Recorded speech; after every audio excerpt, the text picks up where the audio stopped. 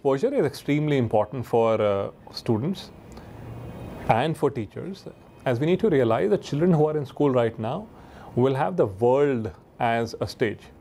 And even if they're not working in teams where there are people from different nationalities, they would certainly be doing things which are impacted by the world at large.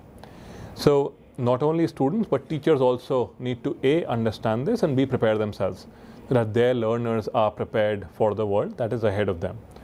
But often when we think of global exposure, we immediately think of an airplane ticket and thus think it is an expensive thing to do, which is not always the case. We can actually harness a lot of technology that exists right now.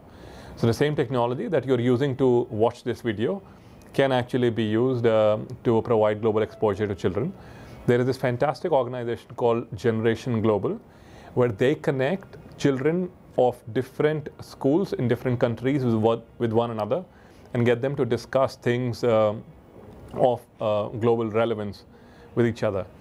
I would never forget, our children have spoken to countries, students in many different countries, but there's one I would never forget. It was with students in Pakistan, and one of the kids from that school asked our kids, "Do you have a Muslim friend?"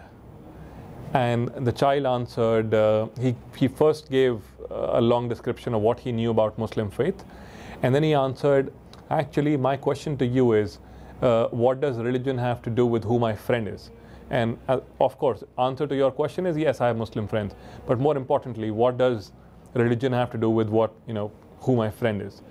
Now, exposures like these to different cultures and different thought processes, I believe, make all of us deeper thinkers and better human beings.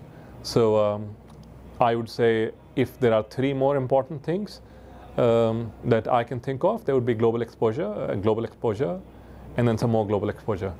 Thank you.